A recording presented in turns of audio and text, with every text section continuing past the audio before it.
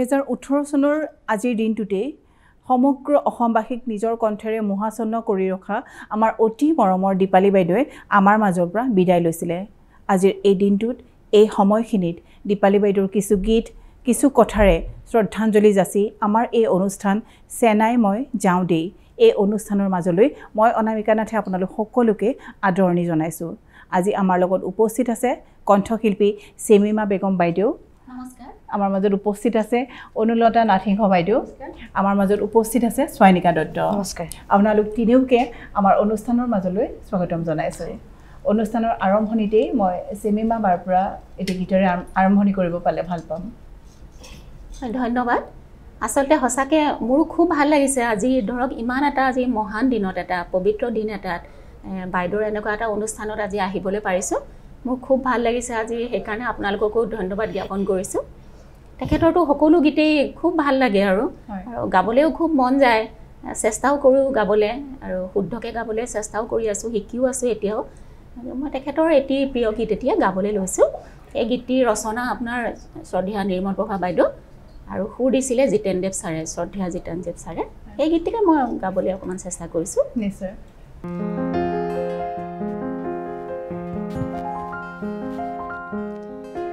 আগলি বাহৰে লাহৰি গগনা বহি তাঁতৰ পাতত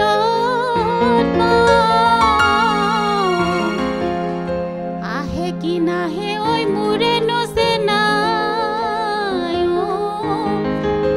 চিৰি পাতি মঙলখন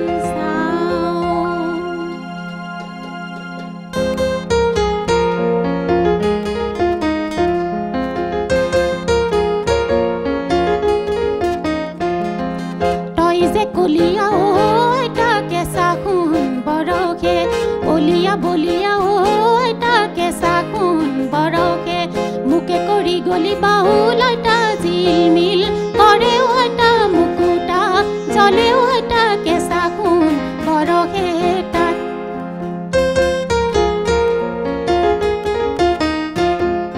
কাণফুলিৰ বেজাৰত কান্দে কি সৰুমাই কান্দ কি সৰুমাই গামখাৰুনি দিলে বুলি কি সৰুমাই গামখাৰুনি দিলে বুলি মাকৰ আগতে কান্দে কি সৰুমাই কান্দে কি সৰুমাই চকীলৈ নি দিলে বুলি কি সৰুমাই চকীলৈ নি দিলে বুলি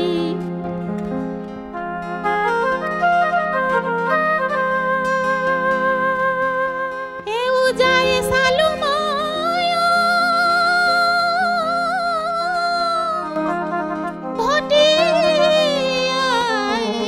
চালো মই তোমাৰ মান শুৱনি না এ দেৱে ঐ মাৰিব মনিছে মাৰিব তোমাক ধনকলৈ পা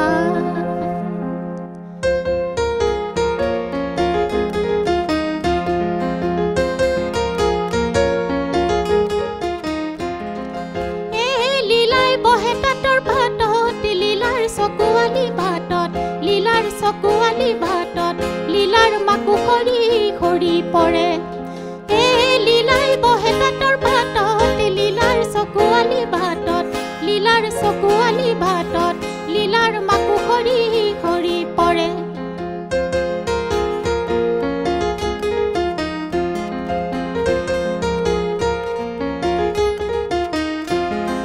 কুলি তামোলৰে পুলি মুৰা জনী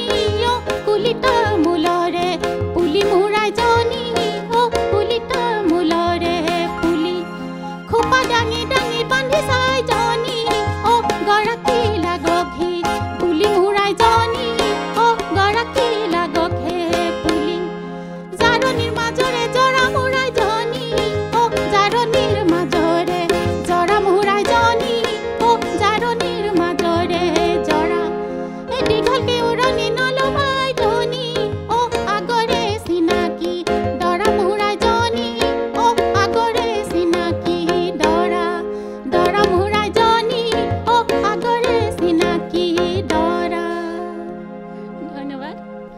খুব ভাল লাগিলে চিমিবা যেহেতু আমাৰ মাজত অনুভৱ উপস্থিত আছে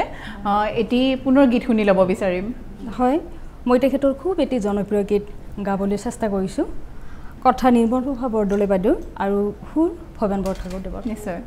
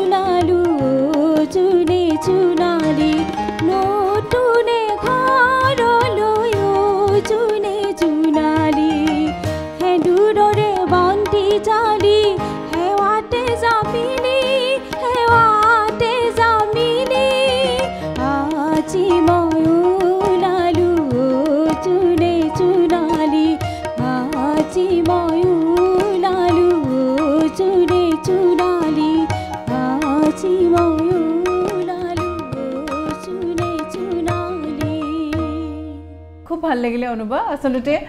দীপালিবাৰ প্ৰতিটো গীতে মন চুই যোৱা আৰু ইমান সহজ সৰল লগা যদিও মই কণ্ঠশিল্পী নহয় তুমি গাই থকাৰ লগে লগে নিজেও গাই আছিলো আমাৰ মাজত যেটো ছয়নিকা আছে তোমাৰ পৰা গীত শুনিম কিন্তু দীপালি বাইদেউৰ আৰু তোমাৰ খুব বেলেগ এটা কম্বিনেশন তুমি দীপালি বাইদেউৰ খুব গীতবোৰ গোৱা আৰু দীপালি বাইদেউৰ ওপৰত বিশেষ এটা গীত আছে তোমাৰ আমি পিছলৈ কথা পাতিম কিন্তু কি কবা আজি কেনেকুৱা লাগিলে আহি বিৰাট ভাল লাগিছে স্পেশালি তোমাক ধন্যবাদ জনাইছো আৰু এটা সুন্দৰ অনুষ্ঠান ইয়াত উপস্থিত থাকিব পাৰি আজি বিৰাট এটা সুখ অনুভৱ কৰিছো কাৰণ যেহেতু অসমৰ এগৰাকী স্বনামধন্য শিল্পী তেখেত আৰু আমাৰ মাজত নাই আৰু দীপালি বাইদেউক যেহেতু আমি সকলোৱে নাইটিংগেল অফ আসাম কুকিল কণ্ঠী বুলি আমি জানো চিৰপৰিচিত তেওঁ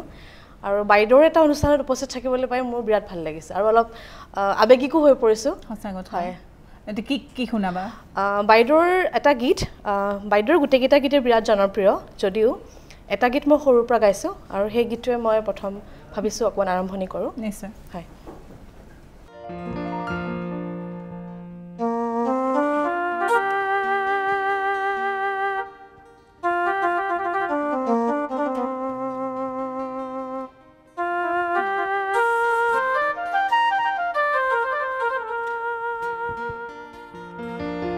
জুন ধনে জোনালিতে তৰৱতীক চাই হাতী পতি চিকিমিকি নাচি নাচি যায় জুন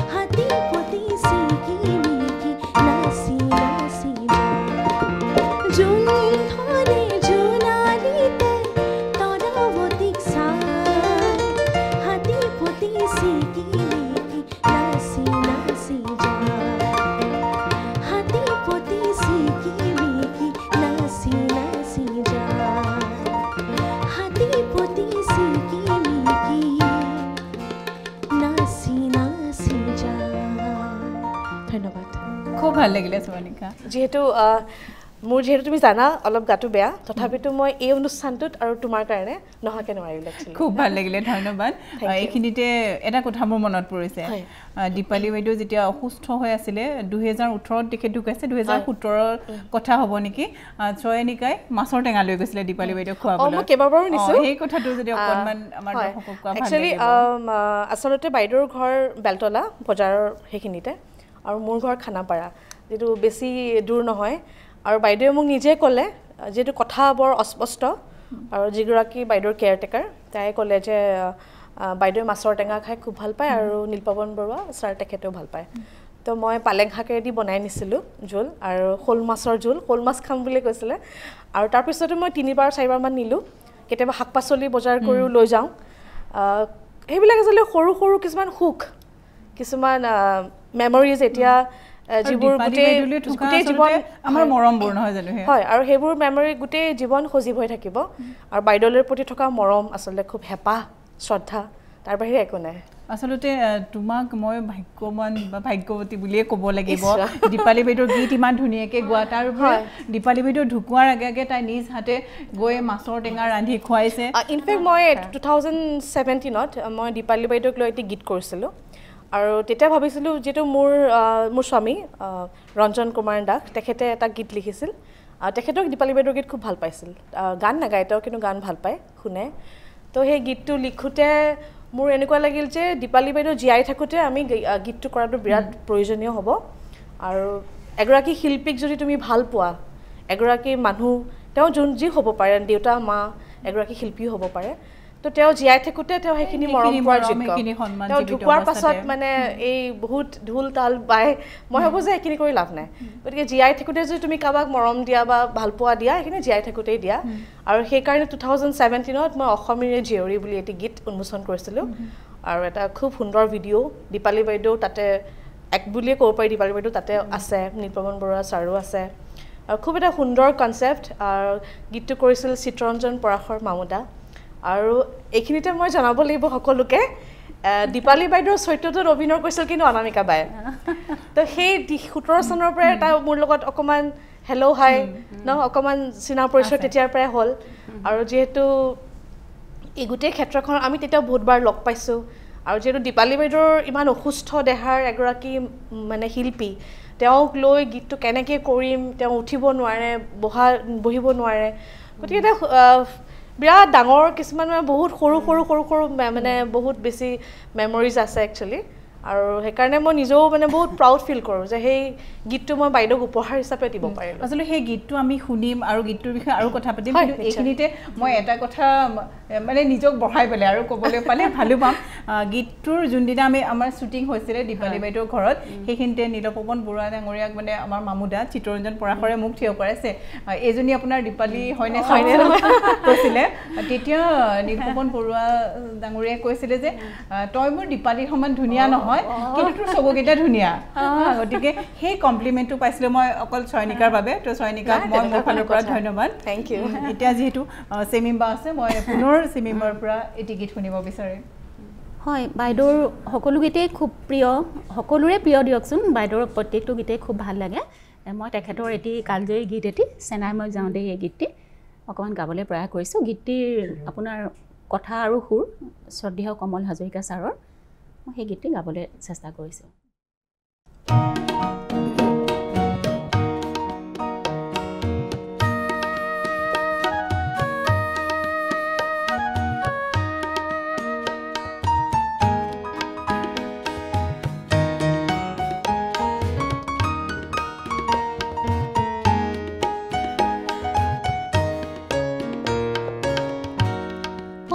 নাই মই যাওঁ দে অ বিহুতে আহিম গৈ তেতিয়া গাই যাম গীত অ হাঁহি মুখে থাকিবা চকুলো নুটুকিবা আইৰে ঐ মনতে অ বেজাৰে নুনিদিবা নাই মই যাওঁ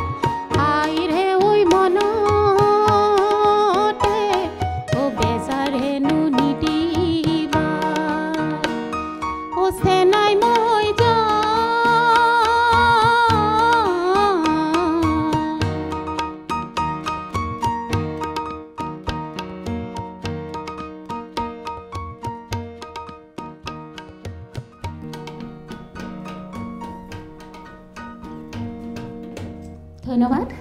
খুব ভাল লাগিলে দীপালি আসলে ইমানে ভাল লগা মানে গীতবিলাক তেখেতৰ ন হয় শুনিলে মানে অন্তৰত একদম হাস বহুৱাই দিয়ে তেখেতৰ গীতবিলাকে সঁচাকে প্ৰত্যেকটো গীতেই আপোনাৰ সব গীতেই মানে ইমানে মানে আমাৰ অন্তৰ স্পৰ্শ কৰে আৰু মই ভাবো হেতু কাৰণে সকে তেখেতৰ গীতসমূহ সদায় সদায় যুগ যুগান্তৰলৈ তেখেতৰ গীতসমূহ সকে স্মৰণীয় হৈ থাকিব হয় আমি দীপালি বাইদেউৰ প্ৰতিটো গীতে প্ৰতিটো প্ৰজন্মই হৃদয়ত কঢ়িয়াই লৈ পৰিব কিন্তু আজি এই বিশেষ দিনটোত আপোনাৰ কৰবাত অনুভৱ হয় নেকি যে দীপালি বাইদেউৰ গীতসমূহৰ চৰ্চা নৱপ্ৰজন্মৰ মাজত আৰু বেছিকৈ হোৱা উচিত বা এনেকুৱা ধৰণৰ আৰু কিছুমান পদক্ষেপ আমি দীপালি বাইদেউৰ গীতৰ ওপৰত কৰা উচিত বুলি তেনেকুৱা কিবা মনোভাৱ আপোনাৰ আছে নেকি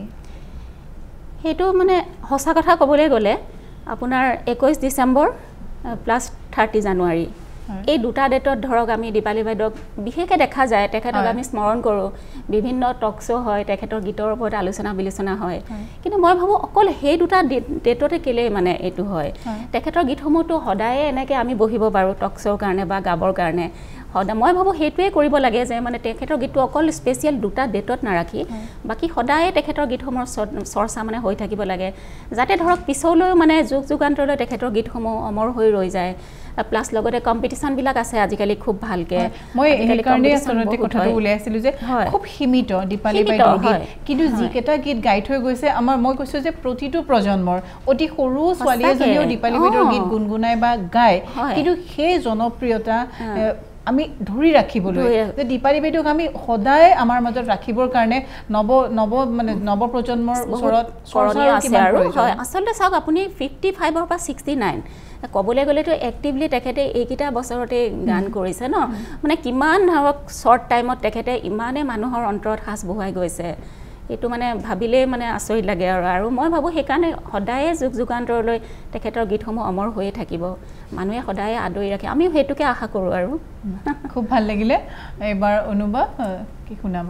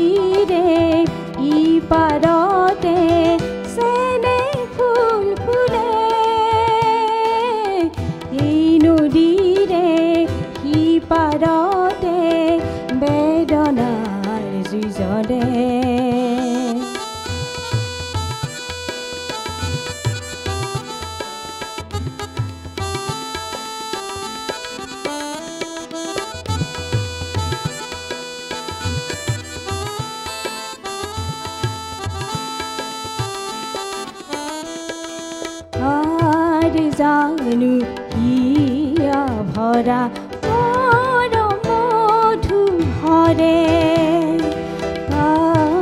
জানু হিয়া ভৰা মধু ভৰে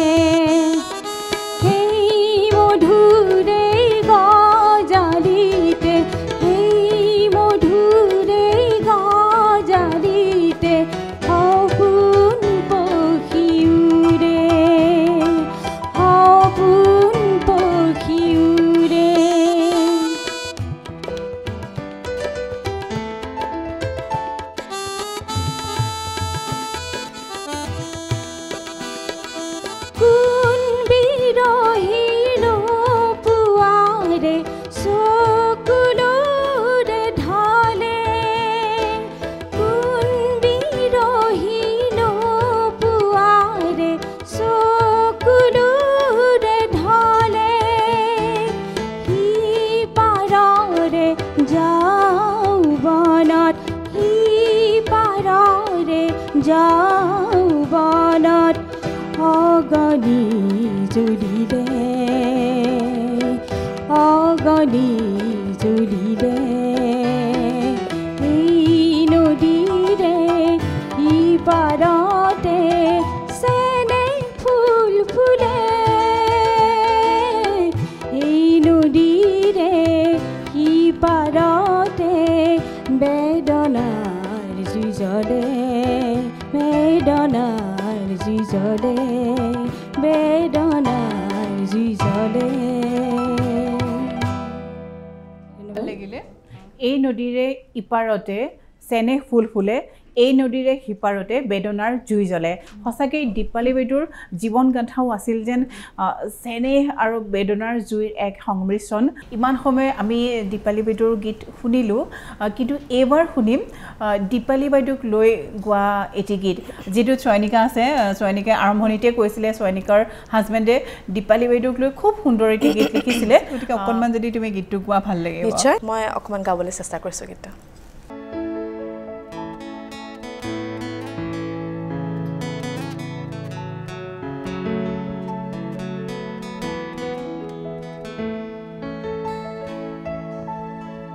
অসমীৰে জীয়ৰী কোকিল কণ্ঠী নাৰী মহিয়সী তুমি মৌজিন মিঠা মান অমিয়া কৃষ্টিৰ আজিও পূজাৰিণী মৌজিন মিঠা মান অমিয়া কৃষ্টিৰ আজিও পূজাৰিণী অসমীৰে জীয়ৰী কোকিল কণ্ঠী নাৰী মহিয়সী তুমি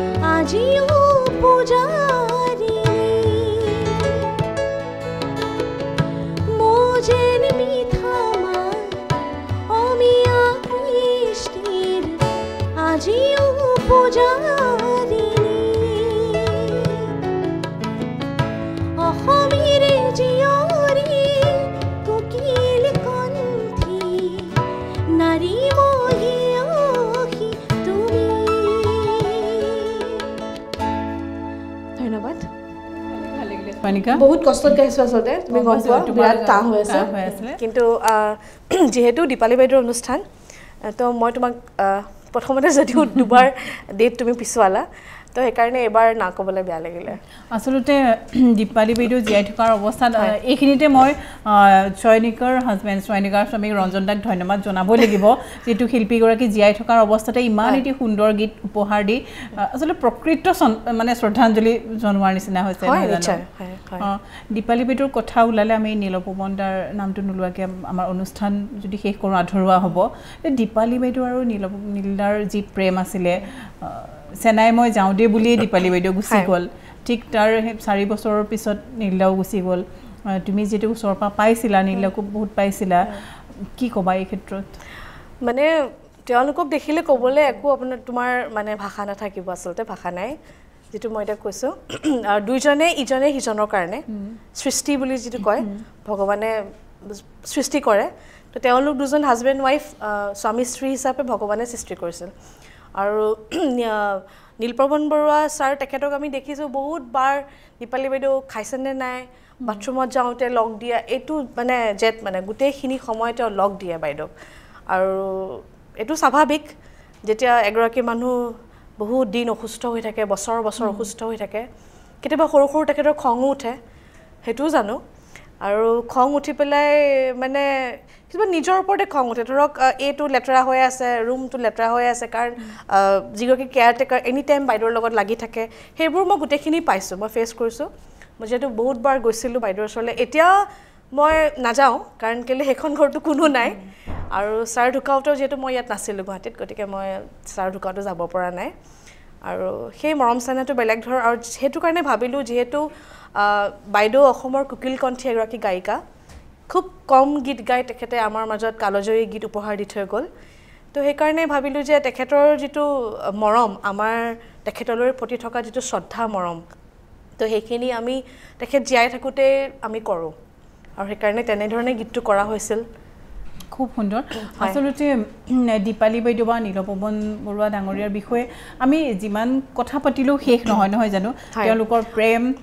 দীপালী বাইদেউৰ কথা নীলদাৰ কথা আমি পাতি শেষ কৰিব নোৱাৰোঁ সেইবাবে মই আজি অনুষ্ঠানটিত কেৱল দীপালী বাইদেউৰ গীত শুনিম বুলি ভাবিছিলোঁ একদম ভাল কথা আৰু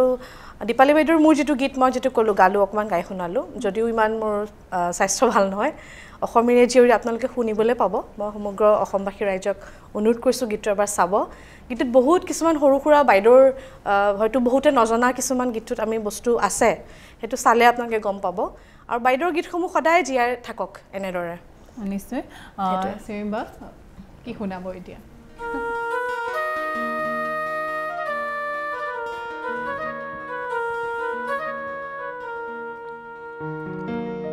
বন্ধু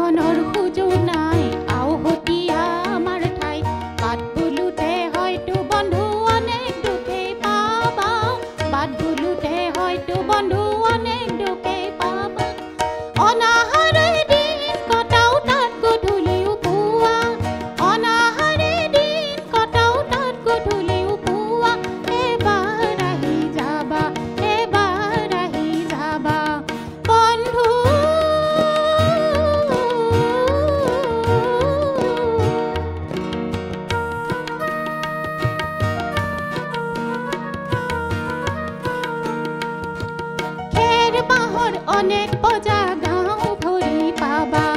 দন খৰিয়াল শুনি শুনি তাতে অকণ ৰবা নাঙত শিশুৰ ধূলিৰ খেলা ৰৈ ৰৈ তাকে চাবা অশিক্ষিত লাজু কিহত কাকলৈ নামাতিবা চহৰৰ পৰা কিবা নিলে দূৰৰ পৰাই দিবা চহৰৰ পৰা কিবা নিলে দূৰৰ পৰাই দিবা এবাৰ আহি যাবা এবাৰ আহি যাবা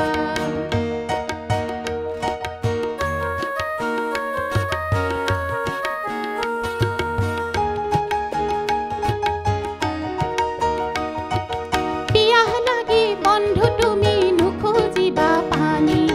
খাল বিলৰ খোলা পানী নিদিম তোমাক আনি এচাৰ চিঞৰ নুশুনিবা হয়তো বন্ধু ভয় খাবা লাহে লাহে চহৰলৈ বাটি ভিৰাই ল'বা লাহে লাহে চহৰলৈ বাটি ভিৰাই ল'বা আমাৰ গাঁৱৰ ছবিখনি মনত আঁকি নিবা আমাৰ গাঁৱৰ ছবিখনি মনত আঁকি নিবা বন্ধু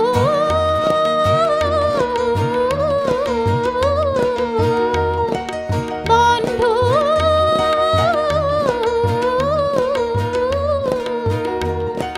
বন্ধু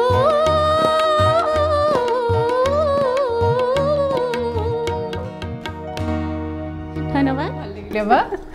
যিহেতু আমাৰ সময়ো চমু চাপি আহিছে মই এবাৰ অনুপমাৰ পৰা এটি গীত শুনি ল'ব বিচাৰিম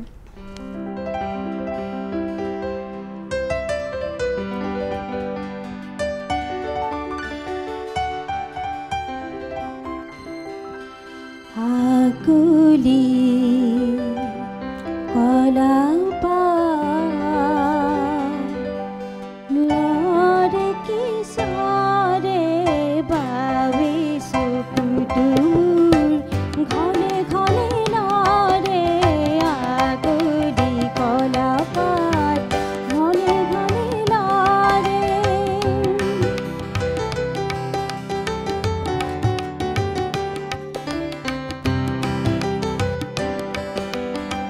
দূৰণিত থকা মোৰ বুকুৰে চেনাই শুন বুকুৰে চেনাই শুন চেত পাই এবাৰ যেন ঘৰলৈ আহে আগুলি কলাপাত লৰে কিশোৰে আগুলি কলাপাত লৰে কিশোৰে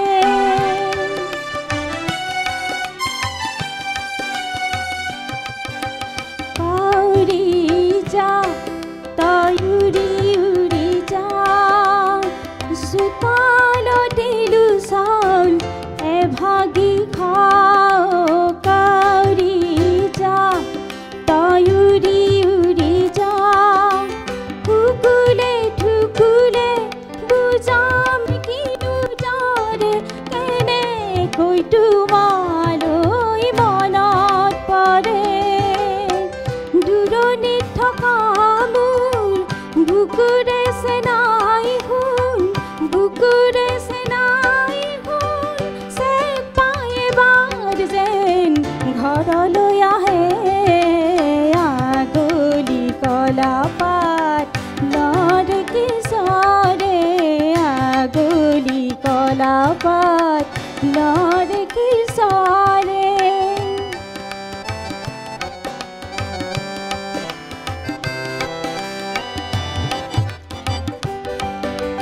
পাতত ফুল বাচিছো তাতত ফুল বাচিছো লাগিছে কেনা ঘৰৰ বনে বাৰীত নুগুছে জেঙা কেও কাষে দেখো এখনি মুখকে মনকে আমনি কৰে বাৰে বাৰে কাউৰি যা তই উৰি উৰি যা কাউৰি যা তই উৰি উৰি যা কাউৰি যা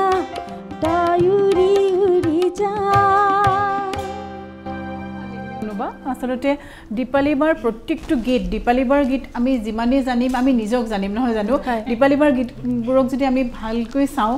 আমি সেই গাঁৱৰ খাল বিলৰ পৰা আৰম্ভ কৰি তাঁতশাল কলপাতৰ পৰা আদি কৰি আসলতে আমি নিজক জনা হয় দীপালী বাৰ গীতসমূহ জানিবলৈ যোৱাৰ আগতে যিহেতু আমাৰ সময় চমু চাপি আহিছে অনুষ্ঠান শেষ কৰাৰ আগতে যিহেতু এইখিনি সময়ৰ আগত মাঘৰ বিহু আহি আছে যদিও আজিৰ দিনটো দুখৰ কিন্তু আমি নাভাবো যে দীপালী বাৰ এই দিনটো আমি দুখৰ দিন হিচাপে কেতিয়াও পালন নকৰোঁ তেওঁৰ গীতবোৰক আমাৰ নৱপ্ৰজন্মৰ বাবে চৰ্চা কৰি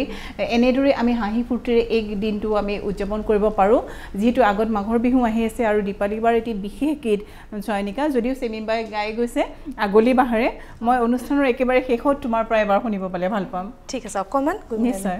নিশ্চয়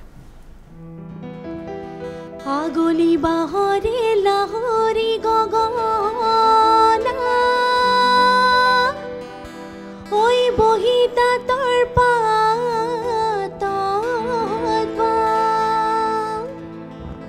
ইয়াহে কি নাহে ওই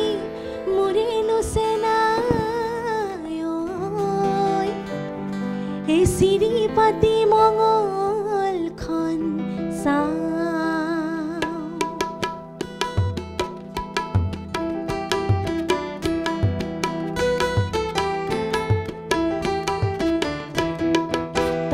Kolia oh ai ta ke sahun boroge Olia bolia oh ai ta ke sahun boroge Toi koli koli baul ai ta jimil Ore ai ta mukuta Ore ai ta ke sahun boroge ta আসলতে মই মানে শেষ হৈছে বুলি ভাবাই নাছিলোঁ দীপালী বিহুৰ গানবোৰে এনেকুৱা আসলে গাই থাকিলে কেতিয়াও শেষ নহয় শুনি থাকিবলৈ মন যায় যেহেতু দীপালী বিহুৰ গীতবোৰ আমাৰ সদায় শুনি থাকিবলৈ মন যায় শুনি থাকিলে কিন্তু তথাপিও আমাৰ যেহেতু সময় চমু চাপিল আমি অনুষ্ঠানৰ পৰা বিদায় ল'ব লাগিব এনেদৰে যদিও আজিৰ দিনটোত দীপালী বিহু আমাৰ মাজৰ পৰা হেৰাই গৈছিলে আজি আমাৰ যদিও প্ৰতিটো দিনেই আমাৰ বাবে দুখৰ দীপালী বিহুৰ কথা যেতিয়া আমি অনুভৱ কৰোঁ কিন্তু তথাপিও আপোনালোকক বিশেষ ধন্যবাদ আপোনালোকেও এনেদৰে দীপালী বিহুৰ গীতসমূহ বিচয়নিকাকো ধন্যবাদ চৰ্চা চলাই যোৱা যাতে নৱপ্ৰজন্মই